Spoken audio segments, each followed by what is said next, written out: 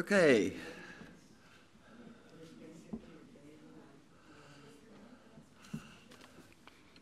What I'm going to be reading, you'll be really happy to hear, is only a part of a memoir that I wrote some years ago. I took an OLLI class for 8 years on memoir writing, so I have a very large box of memoirs. But since Haiti has been in the news, and I thought that most of you have not visited Haiti, that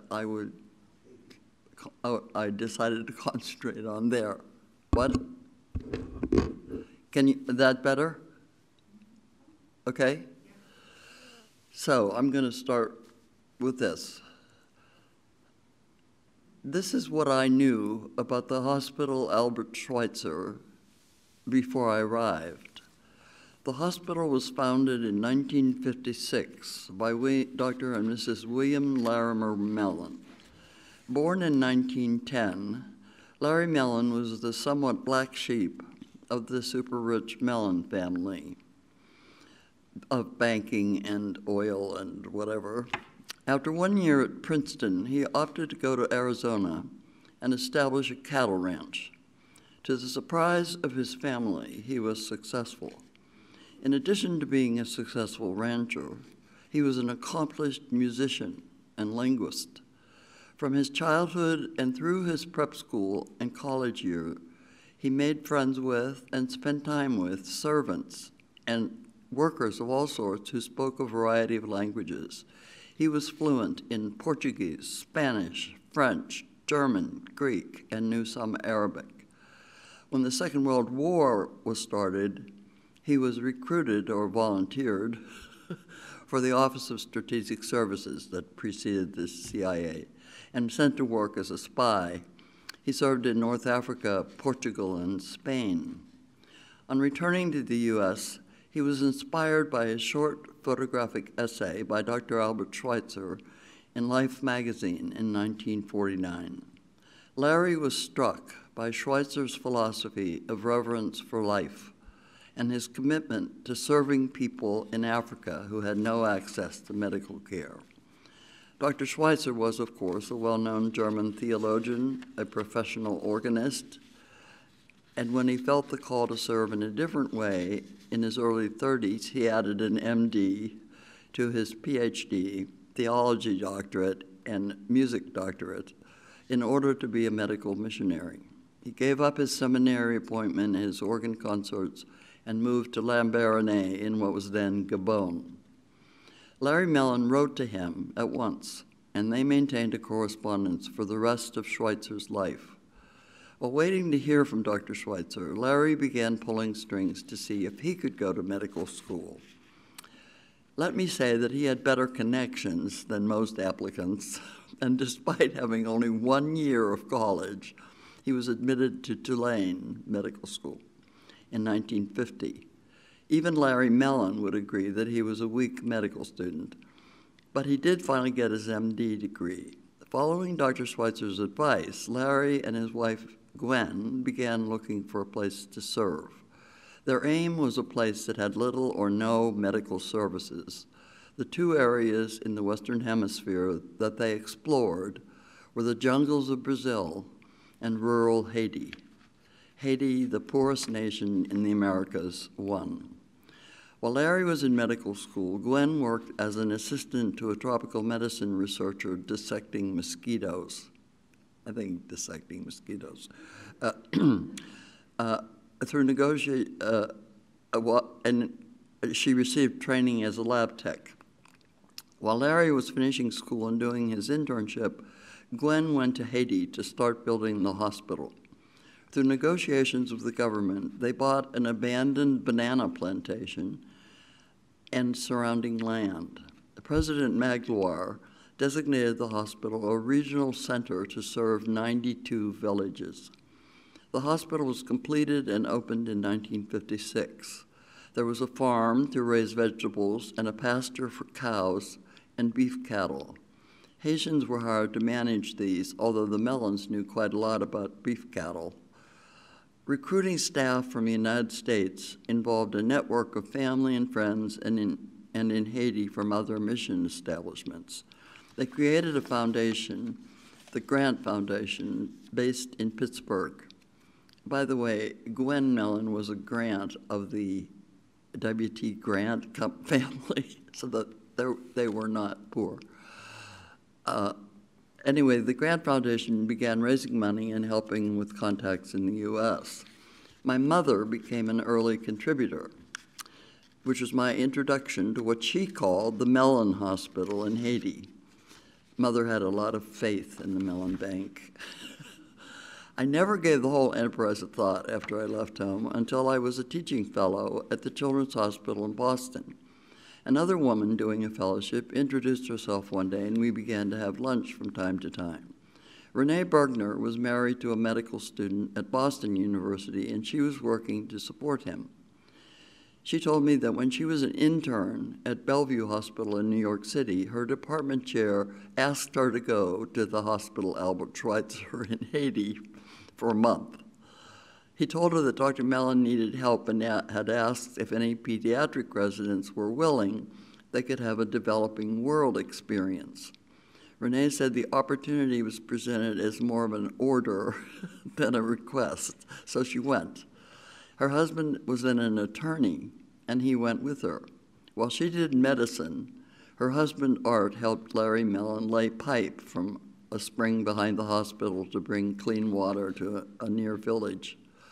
Both Bergners became close friends with the Mellons and went back many times.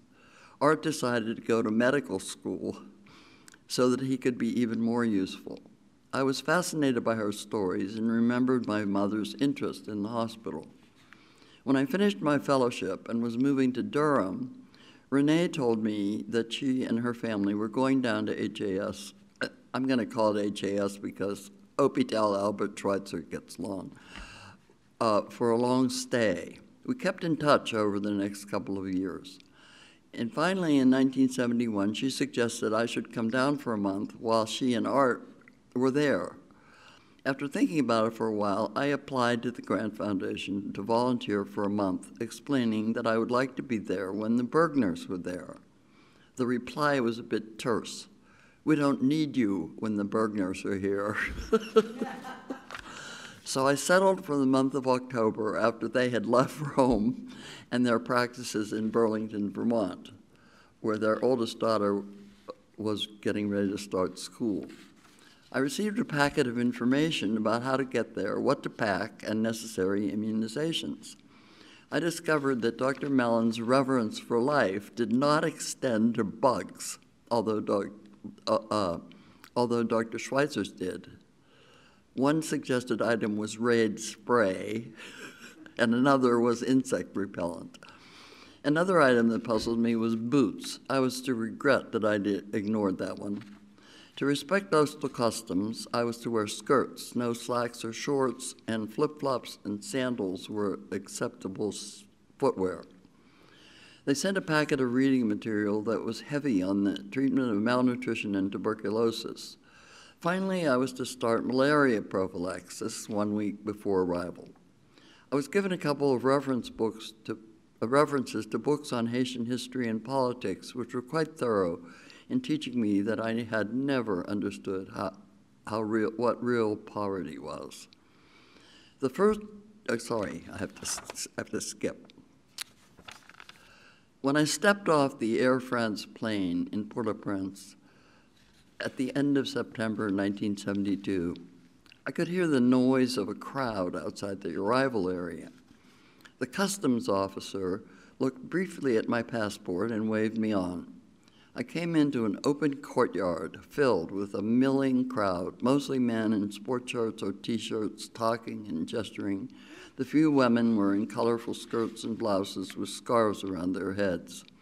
A handsome black man in a white suit with a white shirt and a bright-colored tie, holding a small notepad in his hand, came up and greeted me politely in English. "Bonjour, I am Monsieur Jolicoeur," he said, a reporter for the newspaper. "Bonjour," I said, resurrecting my French. "Would you be going to the Hôpital Albert Schweitzer? What is your name?" I told him my name and that I was indeed going to that hospital. "You will be staying at the Hotel Olafsen today, I am sure," he said. I was wondering how he knew all this and why any Haitian would want to read about me in the paper. Monsieur Jolicoeur was, however, snapping his fingers and gesturing, and a cab appeared. My bags were loaded in the trunk, and I was ushered into it. He waved the cab on, and in 15 minutes of scary driving through pedestrians, minibuses, and cars, we pulled up in front of a beautiful white hotel with a broad veranda. The driver happily accepted my dollars and hauled the luggage to the porch. I went inside and was ushered into a room with tropical plants and huge rattan chairs that looked like they had come from a movie set. A burly man in a gruff voice asked me to have a seat and introduced himself. "I am Al Burchard, and I own this place," he said. You're the doctor going to the Schweitzer, I assume?" I agreed that I was and asked if I was expected. "Yes," he said with a sigh, "another freeloader for the night." "I am expecting another couple for HAS, and I expect you will all be collected tomorrow by someone." He had me sign in and then called a staff member to take me and my luggage to my very elegant room. The large room had a bed, a seating area, and a balcony that overlooked the front lawn of the hotel.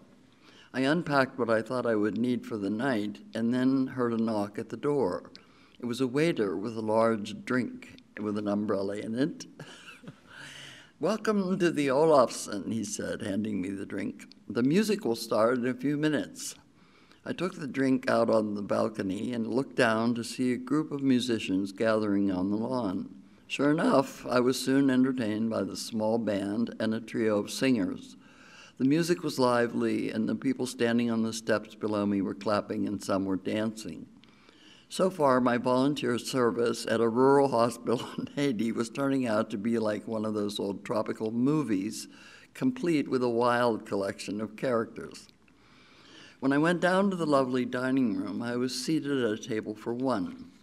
Dinner was served from soup to dessert without my having to order anything. It was all delicious. Across the room at the dark paneled bar, I saw Monsieur Jolicoeur perched on a stool. He raised his glass to me and smiled. After dinner, I saw Mr. Burchard, and I asked him if Monsieur Jolicoeur lived in the hotel and if he were a reporter. "Thank God he doesn't live here," he said. "But he is a reporter, not for a newspaper, but for Papadoc Duvalier, who had replaced Magloire as the president for life of Haiti. He comes each evening to see who is staying here."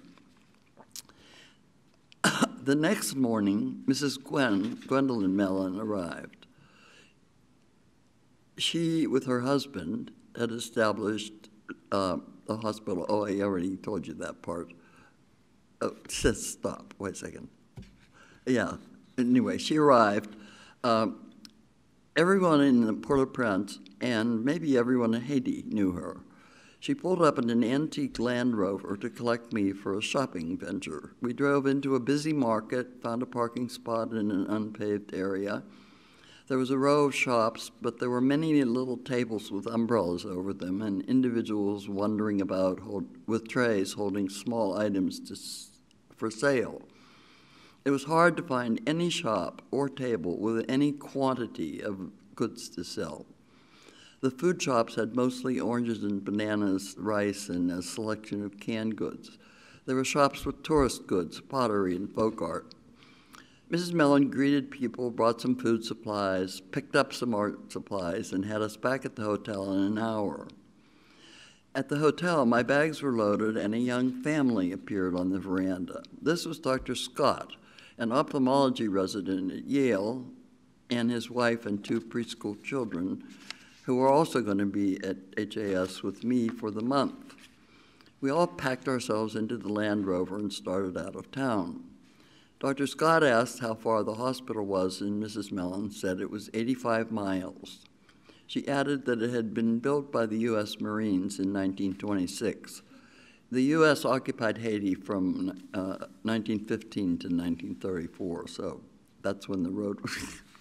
The age of the road became apparent rather quickly as it had minimal paving and maximum potholes. We stopped about noon for peanut butter sandwiches and soft drinks on a beach with a thatched shelter. We had left Port-au-Prince about 10:30, and Mrs. Mellon said we were about 3 hours from the hospital. It was apparent that the road made 85 miles seem like 300. The children found the trip trying as the adults. Finally, about 3:30 p.m., we drove onto the campus of the hospital. It was like an oasis. There were palm trees and other tropical trees, a beautiful swimming pool, and a number of very elegant houses. I learned later that the long-term volunteers lived in these houses, and they were the plantation houses that had been restored. The hospital was a low, light-colored stone building surrounded by a high brick wall with a wide gate that had an arched sign over it saying Hospital Albert Schweitzer, with a large courtyard in front. Next to the hospital was a large, low house of the same stone that was Dr. and Mrs. Mellon's home. These were added when the Mellons bought the property and added new buildings. I was whisked through the hospital and out the back door to my apartment in what was called Ward 3. It had 3 rooms, a very large sitting room, a bedroom half the size of the living room, and a full bath. My Haitian guide through this non-tour was smiling and chattering in Creole. You know, Creole has a very limited vocabulary and only one pronoun, li, and it's all in the present tense, so my French was definitely not helpful. I just kept smiling and nodding. I did understand that dinner was up at the hospital at 5:30, as that part was in English. I unpacked and went into the bathroom to freshen up. My introduction to wildlife began there. A large tarantula was occupying the bathtub. I decided against the shower and just sponged off at the sink.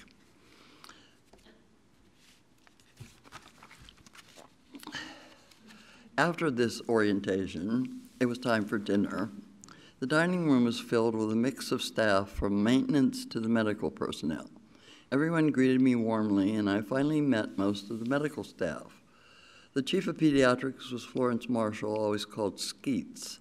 She was a small, thin woman with blonde hair streaked with white and badly arranged teeth. She had a big smile and a very direct way of speaking.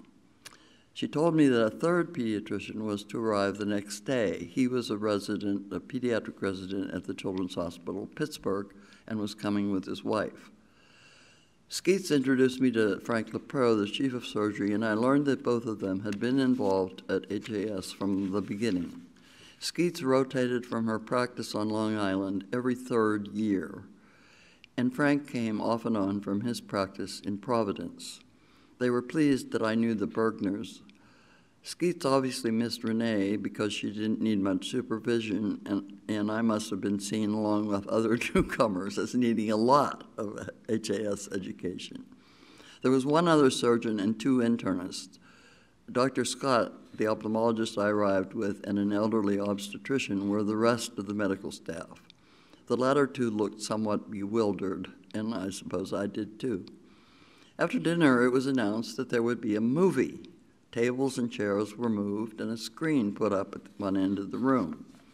I was sitting near the window as the movie began. I became aware that there was someone outside the window. I could just make out a shape. I nudged Skeets, who was sitting next to me, and pointed. Oh yeah, she said, there are probably lots of Haitians out there to watch the movie. You can't see them because they are so black. I mean, they were pure African. And they seem to know when it's movie night. And I'm just going to do a little deviation to say that the thing that it was the most impressive was the smell of the Haitians. The Haitians are clean, bathing regularly, but without the benefit of deodorants and other fancy stuff. and working in the tropics makes sweat, right, and smell. Then there's this, they cook with, and their houses are, if they ever need heat, heated with charcoal, and their major food often is the oranges or lemons that are around. And so there's this combination of charcoal, sweat, and lemon. And it just epitomizes Haiti for me. The villagers called all white women Mees, M-E-E-S, and as I walked around after dark, I would often hear "Bonsoir, Mees" before I could see anyone. But sometimes when the wind was right, I would get a whiff of that distinctive smell and say "Bonsoir" before the men could startle me. To this day, when I occasionally get a whiff of charcoal/lemon, and I am instantly transported back to Haiti. I even feel I should acknowledge the presence of a gentle black man who will say, "Bonsoir, Mees," at any second.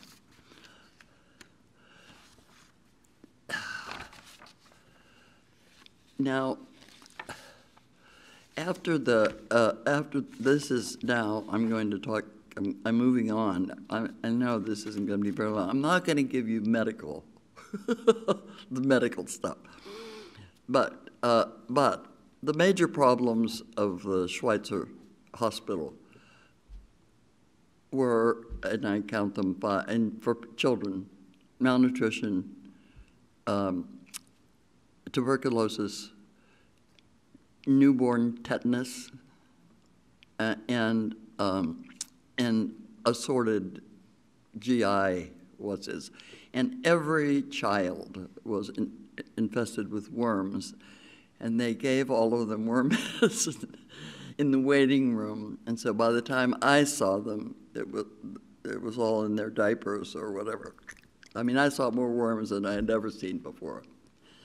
Anyway, there was a serious lack of faith in the postal system of Haiti at Hôpital Albert Schweitzer. The only way mail was sent or received was carried by arriving visitors or departing staff. The hospital was visited somewhat regularly by representatives of the Grant Foundation, which was the funding agency. They maintained an office in Miami, although the main office was in Pittsburgh. Mail from family and friends of staff and volunteers was sent to the Miami office and delivered on an erratic basis when visitors came to HAS through Miami. Similarly, when volunteers or staff members left or had to leave, they carried mail from HAS to Miami and put it and turned it in at the U.S. Post Office. I inadvertently created a crisis at HAS because I had no idea about all this. Actually, I was so busy at the time, I didn't even think about writing home. My family became anxious when they heard nothing, whether I had made it to Deschapelles or whether I had survived the trip. At the end of my second week, I was summoned from my clinic by the nervous Haitian woman who was the registrar at the desk. "Dr. Mellon needs to see you right now," she said. And I said, "Right now? You must come with me," she said. I followed her to the office where Dr. Mellon, looking very serious, was sitting at his desk. He picked up what was obviously a telegram from his desk and came to stand near me. "We prefer not to be noticed all that much by the Haitian government," he said. "Dr. Duvalier in particular." I just nodded. I realized that HAS had been granted permission to care for the 92 villages and that this permission had been given by the previous president. There was real trepidation that Dr. Duvalier might, as a physician himself, want to renege on that permission and have the whole operation back under the Department of Health. "I have a telegram from the United States ambassador that arrived this morning," he said as he handed it to me. I read, "Dr. Pounds, is he there? Is he well?" Doctors were all men, right? Followed by the ambassador's name and titles. I suddenly realized what had happened, even if I didn't see that this involved the Haitian government. My brother-in-law was a Foreign Service officer currently stationed at the State Department. I realized that my parents and sister must have asked him to see if he could find me, and it turned out that he knew a way. I explained and apologized to Dr. Mellon, who it seems remained anxious about it. He said he had responded to the ambassador that I was alive and well in Deschapelles. The implied message was, don't let this happen again. I sent several letters out the next day with the departing volunteer and told my family not to do it again. I still didn't think that Papa Doc Duvalier was reading other people's telegrams, but perhaps the paranoia was correct. When it came my turn to leave, I was asked to be a mail carrier. I was glad to do it, but unprepared for seeing a scruffy, old 21-inch suitcase packed tightly with letters, tiny flat packages, and postcards. As I was in the air over Miami, it occurred to me that the United States Customs might find this mysterious enough to ask me what was in here. It was with some trepidation that I approached Customs when we landed. The flight was not very full, so the agents all looked fairly bored, giving them plenty of time to hassle anyone, I thought. The agent I met smiled nicely and said, "Did you come from Haiti?" "Yes, I did. Do you have mail in that suitcase?" He said. Astonished, I said that I did. "Everyone from Haiti or Bolivia brings a lot of mail back," he said. "Take it over to the barrier and you'll see a post office box on the other side. Put the mail in there and then come back." And I was feeling relief as I leaned over the barricade to dump all the stuff in the mailbox. When I returned, he said with a grin, "We think that's the post office's problem, not ours." My last week in Haiti, I reflected on the exceptional devotion of the staff and volunteers in trying to make a difference in the lives of those who had so little.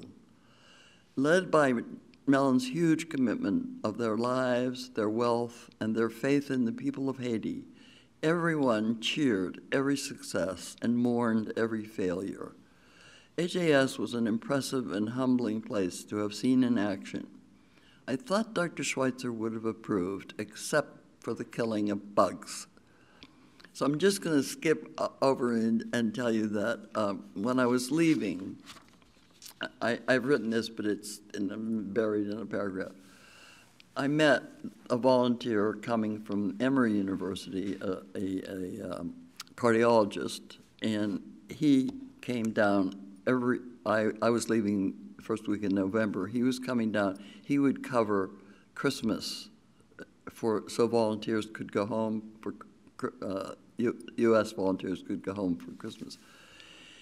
And he asked me if I felt that I had changed anything by, taking care of all these malnourished, tubercular, whatever kids. And he said, he said, what they need, is sort of better government. All kinds of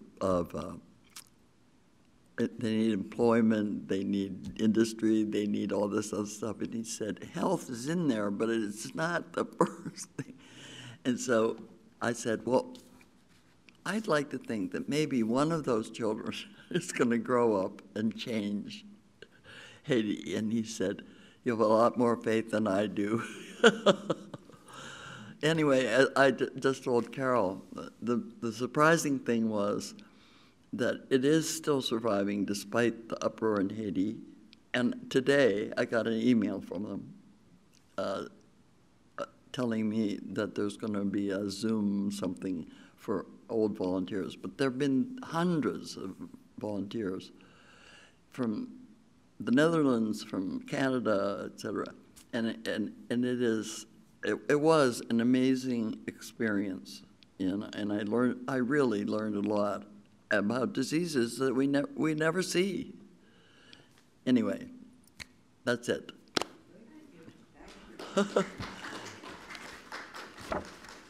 Any questions, comments? How long were you there? I was there 4.5 weeks, and the usual tour is a month. I mean, for short-term volunteers, but long-term volunteers go for either a year or some go for 2 years. And the other thing, one of the things I learned, which we women should think about, was maternal mortality. If a woman has tuberculosis and gets pregnant, the pregnancy gradually compresses her lungs so she's not symptomatic, but as soon as she delivers, it blooms and the mother dies. And so the Dutch nurses, they were from a Dutch Reformed unit, they had a clinic that put all the women in the tuberculosis clinic, they put in IUD. Now, the Haitians are 98% Catholic and 100% Voodoo believers. And so but they were obedient to coming to have this done, not that they knew what it was. And so but they always told them, they said, you know, this isn't compatible with your religious faith. And they did it, they didn't protest it, so but if they could prevent a pregnancy while the mother was treated for her tuberculosis, then she would survive, and then the baby would survive. But I had to laugh that I walked by one time and I heard one of them saying, you know, this is really not compatible with your religious faith. And I'm thinking, and the ones who came down did learn Creole. I never did. My interpreter told me to stop trying to use French because their language is part Dahomey. It is a mix of African and French, and it's so limited that it was fun. Anyway, it was a great experience, and I'm glad you listened. Yes.